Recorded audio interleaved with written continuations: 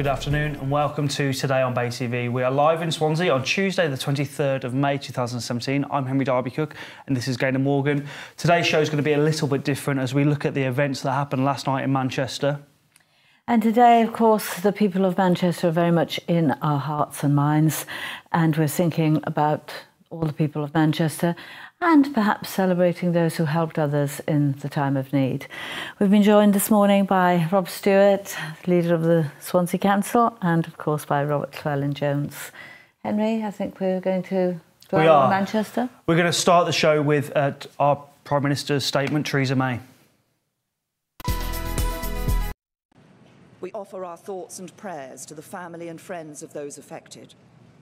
We offer our full support to the authorities, the emergency and the security services as they go about their work.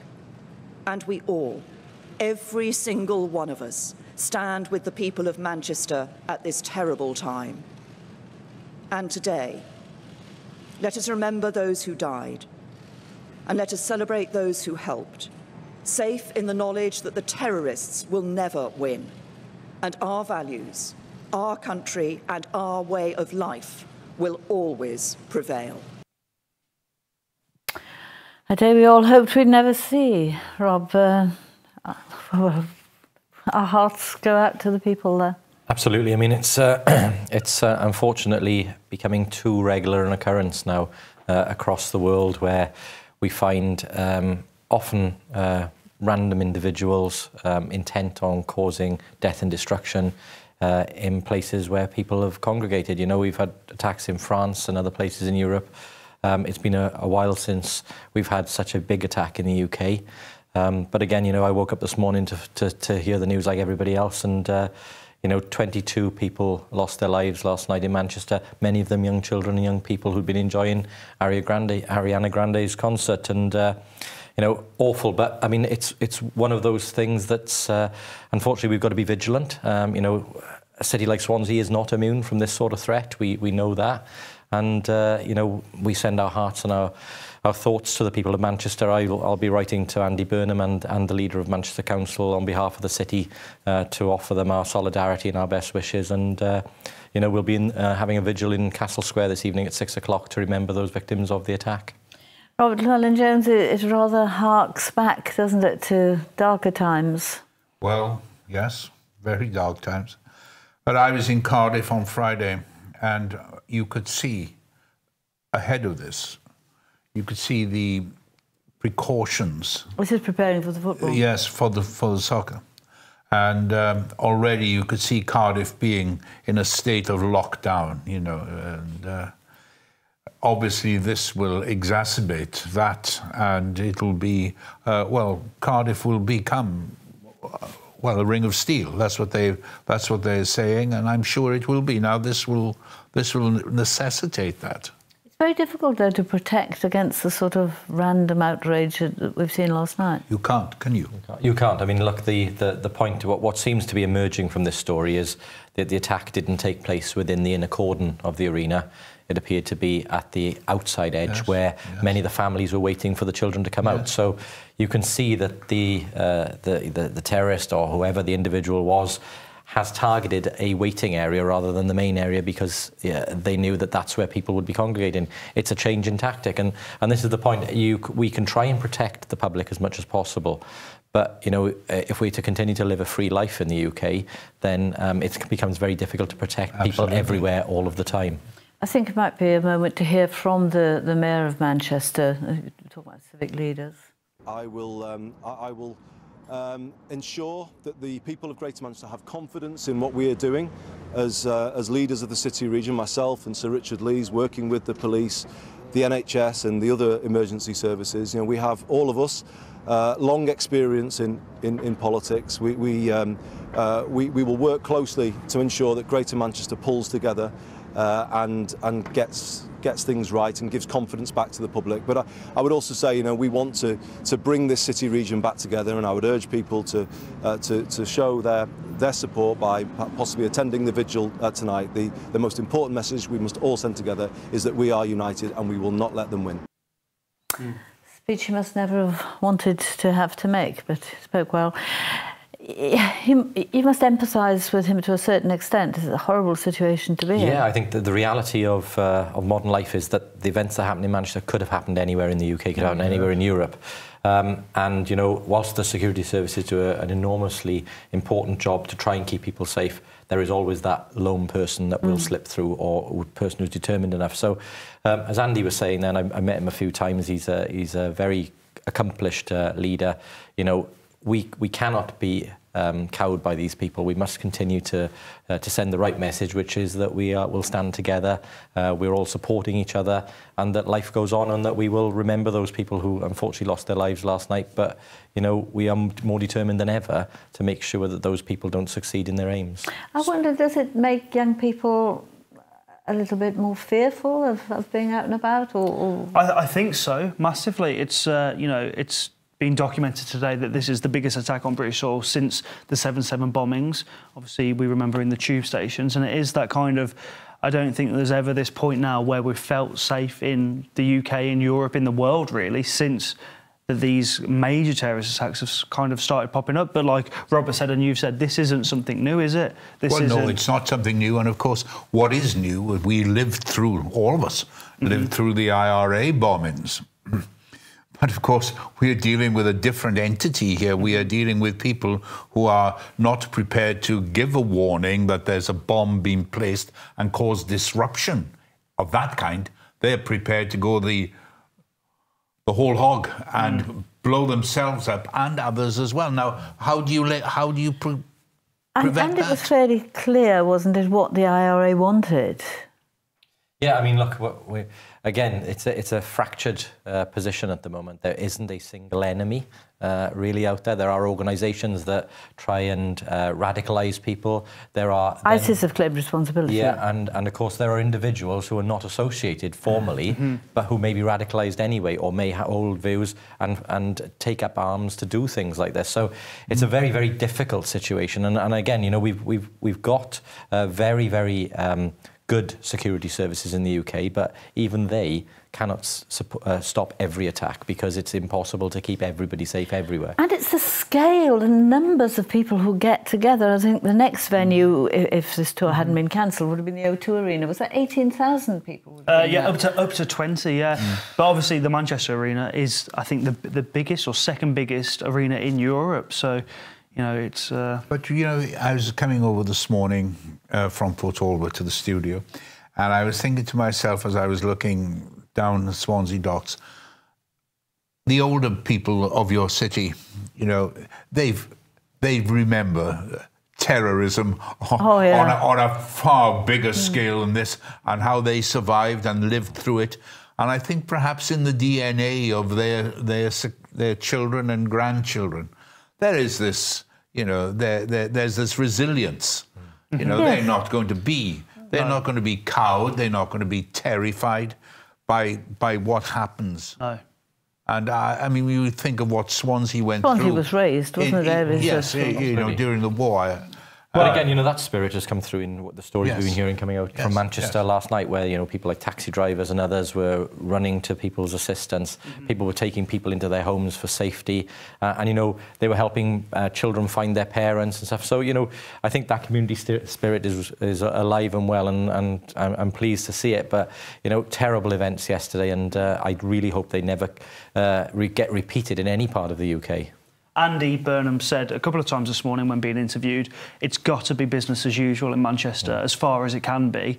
How important is that resilience of the UK, and for us all, again, Europe and the world, to stand up and go, this isn't going to stop us in our tracks. We've got to carry on and be, you know, brave. And that is the message here too. You know, we get on with the day-to-day business, the life that we lead, and we do the jobs that we're here to do.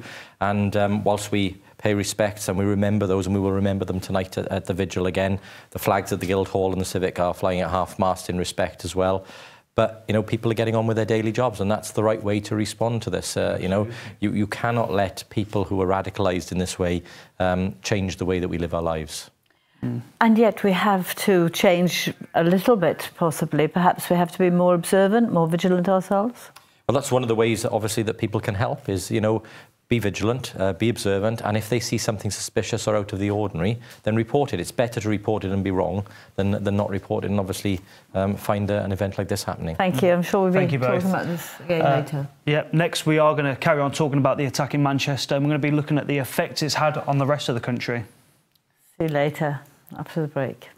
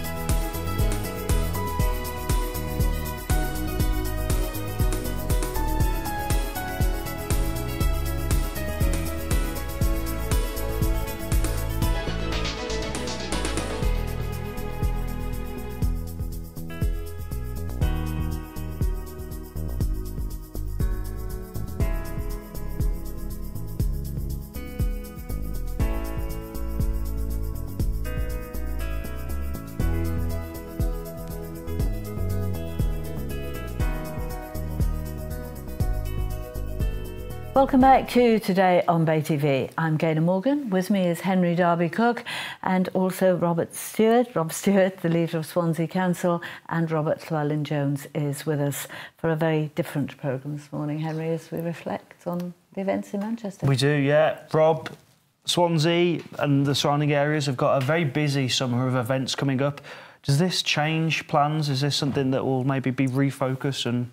Well, again, we'll be looking at what happened in Manchester, and we'll be reviewing security around the major events that we'll be holding, because Swansea's a large city. You know, we will have a programme of events over the summer. We've got to take that, obviously, in the Liberty Stadium in a few weeks' time.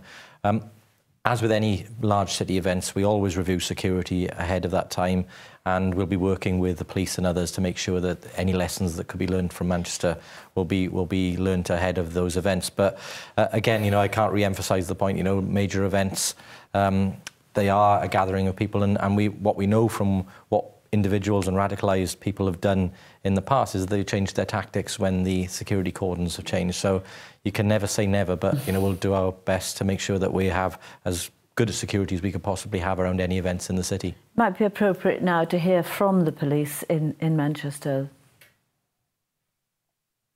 This has been the most horrific incident we have ever faced here in Greater Manchester, and one that we all hoped we would never see. Families and many young people were out to enjoy a concert at the Manchester Arena and have very sadly lost their lives. Our thoughts are with those 22 victims that we now know have died, the 59 people who have been injured, and their loved ones. We continue to do all we can to support them, and they are being treated at 8 hospitals across Greater Manchester. We have been treating this as a terrorist incident, and we believe at this stage the attack last night was conducted by one man. The priority is to establish whether he was acting alone or as part of a network. The attacker, I can confirm, died at the arena. We believe the attacker was carrying an improvised explosive device which he detonated, causing this atrocity. We would ask people not to speculate on his details or share names. This is a complex and wide-ranging investigation. Our priority is to work with the National Counter-Terrorist Policing Network and UK intelligence services to establish more details about the individual who carried out this attack. Can you tell us the age range of the victims and whether or not they've all been identified? Obviously at this stage I can't give that sort of level of detail, but what I can confirm is that there are children. Very measured statement, Rob. I think the word complex is really what you've been alluding to. Yeah, it is. It's not a straightforward picture at all. And you know, as we said it before the break, there are numerous people out there who it's a fractured terrorist network. It's a fractured position in terms of there isn't one clear enemy that we understand, and there are people known to the security service who could be a threat. There are surely those people who are not known to the security services who may also pose a similar threat. And I think that's what recent events, certainly with the events outside Parliament in recent months, where the car driver and the knife attack, and then the events in Europe, we don't really seem to have a clear picture where the next attack could come from. Everything's changed, Robert. You and I grew up in a fairly... Well, I always felt safe. I was born post-war. You're a little bit older than me. But it was safe, wasn't it? Well, we didn't have... I was brought up in Merthyr Tydfil, where Mrs. Chang kept the Chinese restaurant and the Chinese laundry, and her daughter was in school with us. We had the second largest Jewish community in Wales, and there was one old gentleman who we refer to as Harry the Black, and a former colleague of ours at the Western Mail wrote a poem about him, which is in an anthology of Welsh verse. He wasn't black at all, he was Maltese, but we didn't know this, because we were not we didn't have these different nationalities like we have now. But I was going to ask you, as a politician, as a local government official, are you party to whether you have to sign the Official Secrets Act or whatever, to the intelligence community's information? No, not to a great degree. No. Obviously, if there is a specific threat to Swansea, there is a command structure within Swansea which senior officials of the council will be involved in. And again, where we get things like royal visits, you know, that structure comes together. But, you know, where there is a specific threat to Swansea, which there isn't at the present time, then we'll be alerted. I think it might be a good point to hear from the Home Secretary. Definitely. I know that some people will only just be waking up to the news of the horrific attacks in Manchester last night.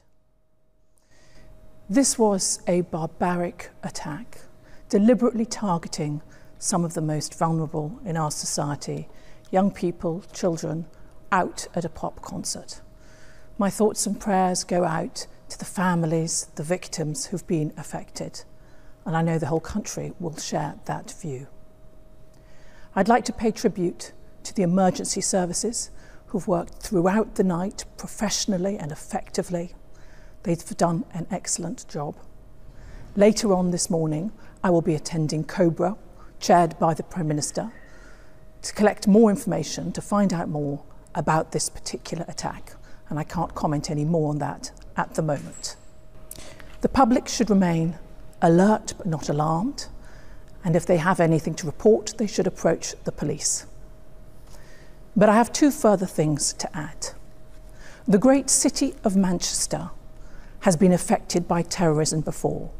Its spirit was not bowed, its community continued. This time it has been a particular attack on the most vulnerable in our society. Its intention was to sow fear, its intention is to divide, but it will not succeed. The Home Secretary touched on young people, and it's very pertinent, isn't it? How do we explain all this to Well, you know, it's you can't even begin to understand how somebody would think to do something like this. I mean, as the Home Secretary said, it was a clear attack on young people, children, people who'd been at a pop concert.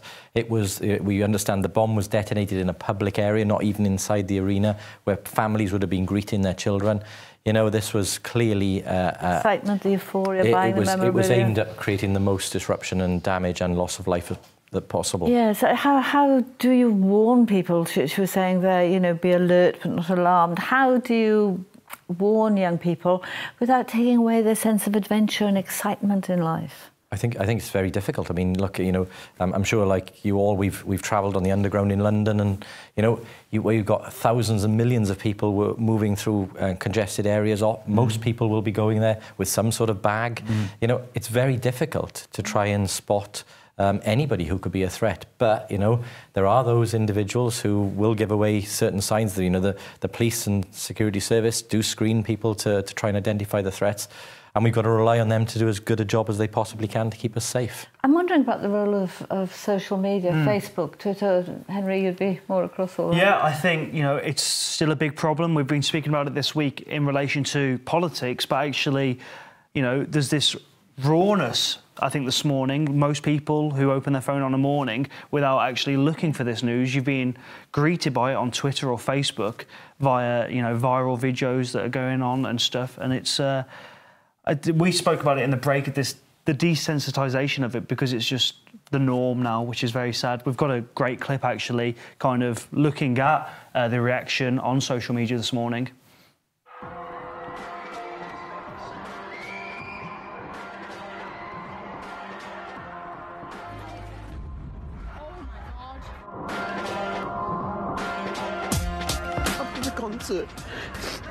As soon as Ariana left the stage, there was these massive explosions. And everyone started to run.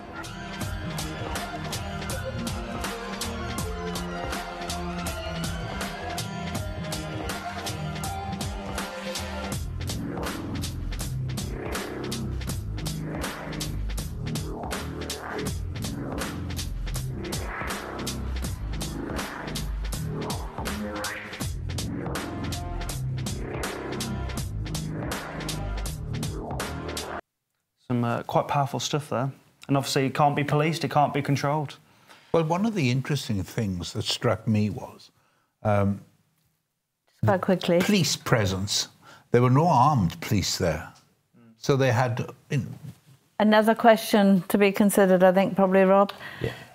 Thank you both so much for coming in, and to keep up to date with the awful events still unfolding in Manchester, check Bay TV's Twitter feed.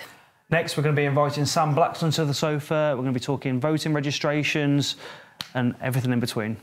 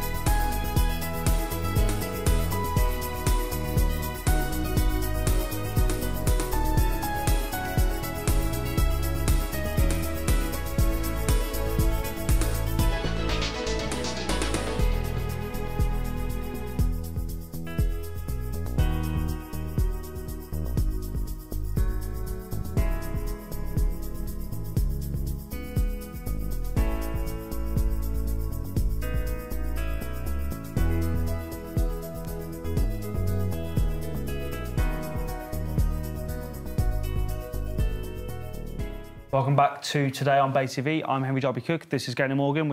Robert Llewellyn-Jones is still with us, and we're joined by our resident politics guru, Sam Blaxland. Is that a fair title now? Yeah, I'll take that. That's fine.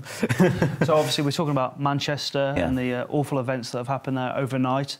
But this isn't the first time an event like this has stopped kind of the election process. Well, I was reading this morning, I forgot, actually, that a couple of days into the 1979 campaign, there was an incident where Airy Neave, who was one of Mrs Thatcher's very, very close allies, was blown up, or his car was blown up and he was killed coming out of the House of Commons, and that was during an election campaign. Nothing of this scale. This scale is definitely unprecedented, which makes it very significant. And of course, profoundly shocking at the time. Profoundly shocking at the time, but I think, like Robert was saying in the last half, IRA activity was for many people a general feature of life.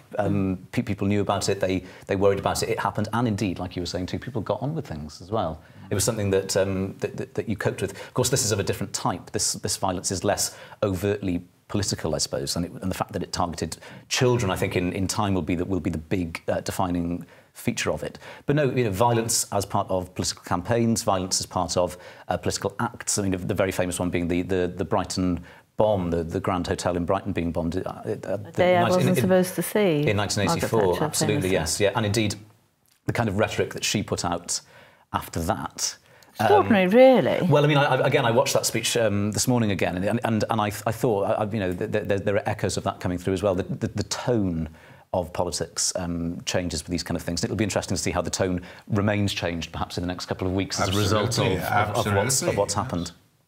Yes, and of course, the restriction on being able to comment on the election, and rightly so, perhaps, but the motive for all this, to me, doesn't seem to be political.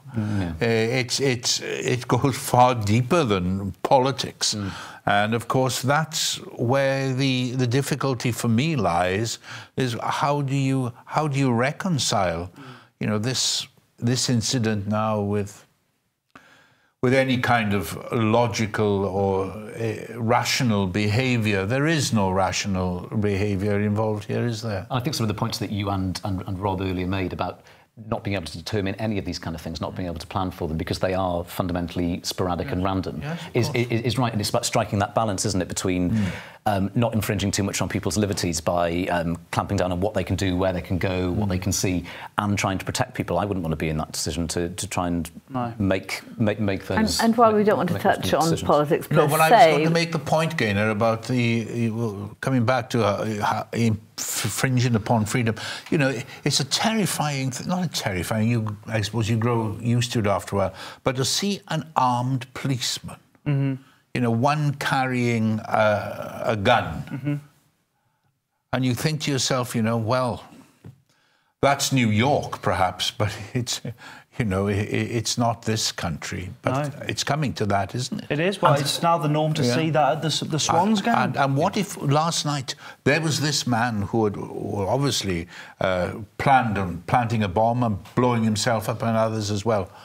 What would have happened if that man had been detected and shot? Like the poor guy on the London Tube was, and he didn't have a bomb with him. But you remember there was a hue and cry about the shoot-to-kill policy by the police, and goodness knows what.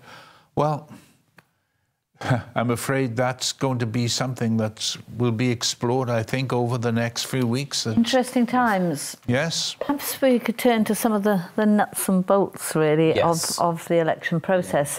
And there's been this issue about engaging young people, hasn't there? And I think, was the online registration finishing last night? It closed last night at 11:59. There was a surge of apparently 90,000 under-24s registered yesterday. Supposedly, yes.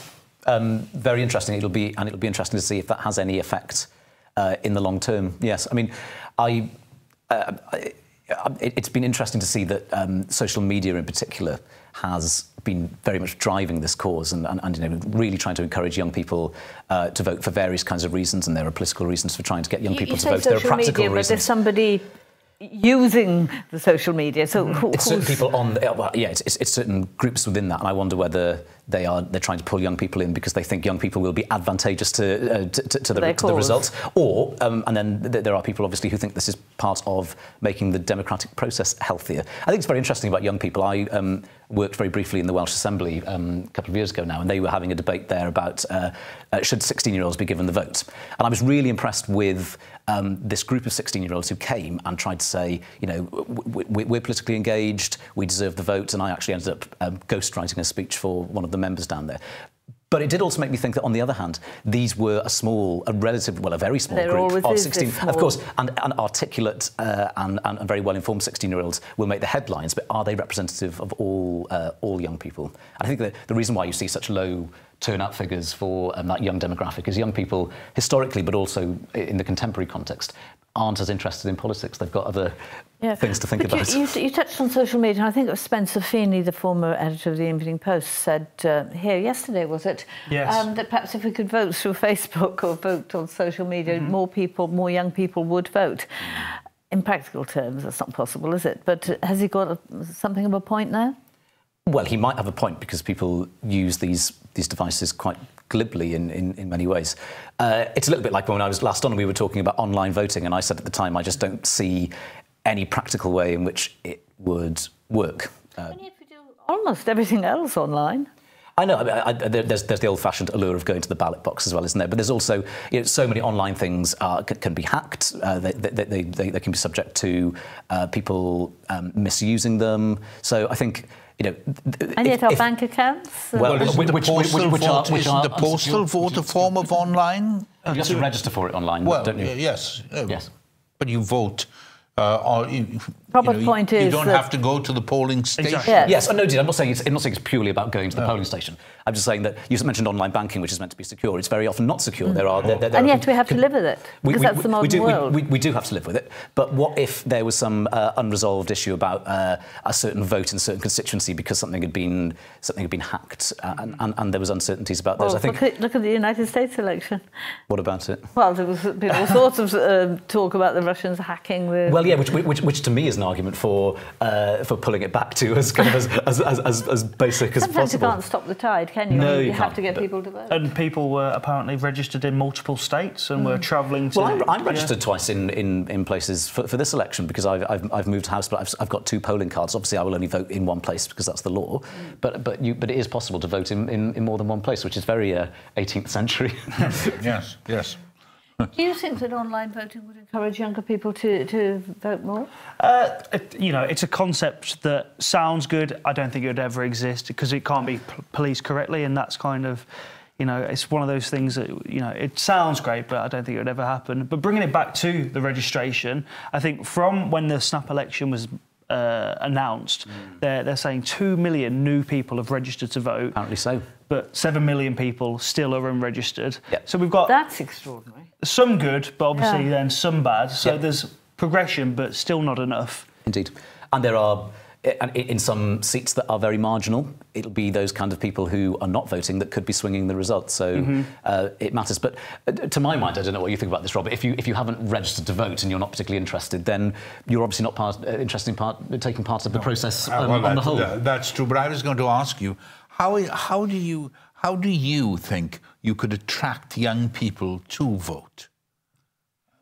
How can you get them to say, now look, this is important, this is your democratic right, go out and exercise it. How would you do that? I was asked this by the BBC the other day, and what I said to them is what I'd say to you is, I'm luckily not being the policymaker, I'm not sure. I think it's about giving attractive policies. And when you look at debates around, for example, tuition fees, those are things that tangibly affect young people. But I think the main thing is, now more than ever, young people are in worlds that don't particularly involve politics. Back in the day when not many people went to university, they left school early, you entered into a world of work, of taxation, of trade union politics, for example. Politics mattered to you, the political mattered to you. Now, I think young people, a little bit like me, live in a bubble for longer, where politics and real decisions in the real world do matter, but they don't appear to matter. Well, it's a perception, yeah, I surely. think it's a perception thing as well, absolutely. And yes, things don't appear to matter as much as they obviously do to them. But you know, why do most people vote? It's often for the amount of tax they'll pay, and young people, if they're not paying tax, won't be thinking about those things as much as people who are, for example, in the world of work. I think we'll have to bring it to a close. Interesting debate, and I'm sure we'll pick up on it again. On this dreadful day, Henry's going to be doing a runner after the break, and I'll be joined by Kirsten Osborn. So, see you then. We'll see you then.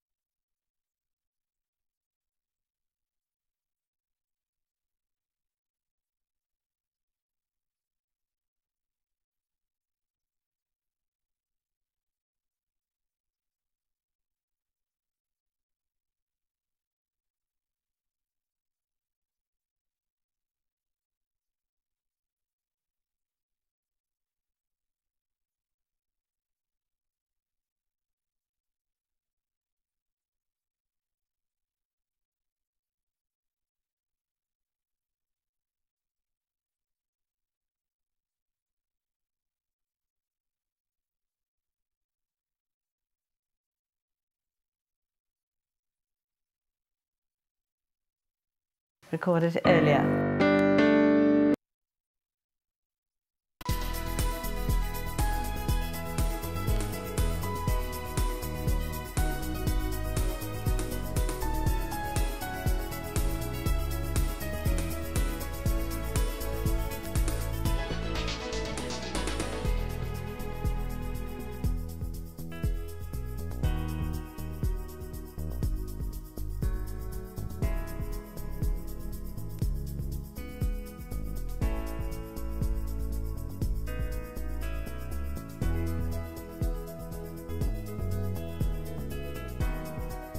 Welcome back to the final part of Today on Bay TV. I'm Gaynor Morgan and I've been joined by Kirsten Osborn. Kirsten, you've brought a friend with you. I have. Today I've brought my friend Steve Sachs. We've got a single being released on Friday, which has come around really quick, hasn't it? It has, yeah. Very quick. It's really exciting. Now, you're generally a star on your own, aren't you? Yeah. So yeah. What's happened? Well, just last year, was it? I think it was about a year ago, yeah. About a year ago we came together and I've always wanted to perform with a band. It's been like a dream of mine. So we came together and now he's like my sidekick and he performs with me everywhere playing his sax. And yeah, lots of people are enjoying our performances and things. So I've been in the studio recently and I thought something's missing off this track. I was a man. I realised who it was. It was Steve. Now you're well known as being the Forces sweetheart and you're off to the Falklands in September. But before we touch on all that, tell me a bit more about this single. Yes, it's called Songbird. So it's the original song that everybody knows by Eva Cassidy and Fleetwood Mac. But I wanted to make it a little bit different, add my own touch to it. So we've kind of stripped back the song, added, you know, just piano, guitar, and then, like I said, something was missing. So that's when we called upon Steve. So what did you provide, I had Steve? the phone call, so, well, I was very, very pleased to play on it. It's such a beautiful song. Kirsten sings it so well, and she asked me if I wanted to, I think it was the night before, wasn't it? Yeah, We it was Need a last Sax. minute. I think I was playing with you somewhere in the golf club, wasn't it? So, yeah, we I were don't in know. an event, weren't we? What are you doing tomorrow? I said nothing. Right, come and play a saxophone solo on this. So, And now it's out Friday. to be honest, it's come out really well. It's It has. We've had a lot of good feedback so far. And then next Friday, there's going to be a video released on YouTube. So for everyone to keep their eyes peeled, that's going to be coming out. And then the album, which is called Songbird, will be released at the end of June. So that's going to be available on iTunes, Amazon, and all online stores. So And is that all involving you, Steve? Well, the single, yeah, it's Best all. bits are. I'm doing a lot more work with Kirsten at the minute, and enjoying every moment. It's a good duo, like, you know. I think it works well. There's a couple of surprises on the album of a few songs where Steve makes a little appearance. Yeah. I think all the best things are done on impulse, aren't Yeah, it is It's definitely impulse. It's been a nice surprise. they? You've obviously risen to the challenge, so that's Yes, great. definitely. It's a very busy year for you, Kirsten, isn't it? Oh, yes. You're busy preparing for the Falklands? Yes, it's going to be a big trip, and the run-up to the day when I'll be flying, I'm trying to raise lots of funds for the Falklands veterans, which all the money of the charity events that are coming up are going to go to Sama Wales, which is a charity based on supporting the Welsh veterans of the Falklands War. And also be supporting the Liberty Lodge, which is a lodge where you can go to stay in the Falklands to visit the soldiers serving, where veterans can stay and revisit the island. So I've got a big event on the 28th of July, which is in Neath Rugby Club. It's a lovely dinner dance, so it's an excuse to dress up nice as well. You're always dressed up nice. Thank you. So yeah, that's going to be a nice event, so it'll be lovely to see everybody there. I'll be visiting the Tower of London on the 9th of June, which is the changing of the keys. So there's lots of different things happening throughout the year now, especially a lot seems to be happening in June. June and July. But all the events and things will be up on my Facebook and I can share them to Bay TV. So if anybody wants to get involved and come along with us, that'll be fantastic. Yeah, the more the support, the better. How much money are you hoping to raise? As much as possible, to be honest. You haven't quite got a target. No, but it's just as much as I possibly can, just to try and support the veterans as much as I can. And I'll also be filming whilst I'm out in the Falklands to chat to the families that are living on the island and just to find out what life is like in the Falklands, you know, today compared to years ago during the war. So it's going to be really interesting and fingers crossed everything will... Will you be there for Liberation Day? No, Liberation Day, I will be in an event in St Mary's Church. They've got a service going on remembering the Falklands War. So, yeah, I'll be there. So, again, if anybody wants to come along, please join us. Yeah. You'll be very much part of it. Now, how demanding is your role as the Forces sweetheart, isn't it? Is that a sort of UK-wide thing or a Welsh thing? It's been a Welsh thing so far, but now it seems to be spreading further and further, especially with the trip to the Falklands. I have been asked to travel further afield as well to other places, so fingers crossed, you know, once the Falklands has come and gone, then I can think about going elsewhere, and I'm so happy to do so. Is it a Vera Lynn connection? Yes, I suppose it is. You know, I'm a singer, which is totally different to how Llewellyn was and is, but I'm so proud to be following in her footsteps and carrying on her legacy. And I've been in touch with Llewellyn and her daughter throughout the years of my performing, and we've kept in touch and kind of supported each other in everything that we do, and I'm just honoured to have her blessing, I suppose, to carry on what she's done. Oh, great news, all going. Yeah. Steve, you've been working together a lot, just briefly? Yes, I'm a full-time musician, so you know, I travel around as well doing little bits, and I share an interest with Kirsten with fundraising as well.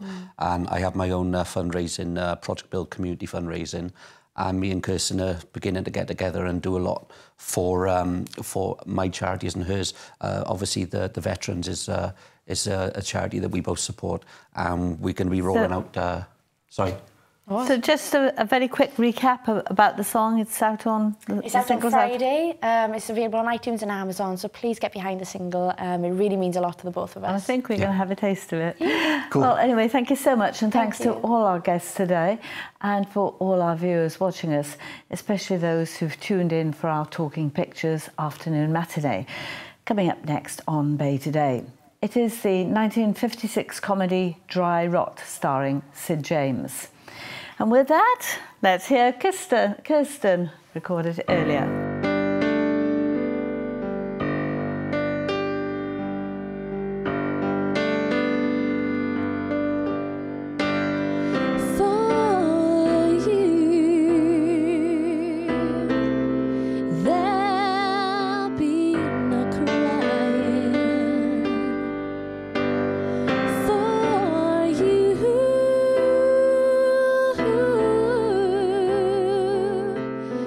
The sun will be shining, 'cause I feel that when I'm with you, it's alright.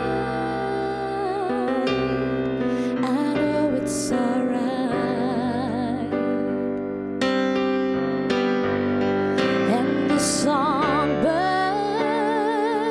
keep singing like they know the score,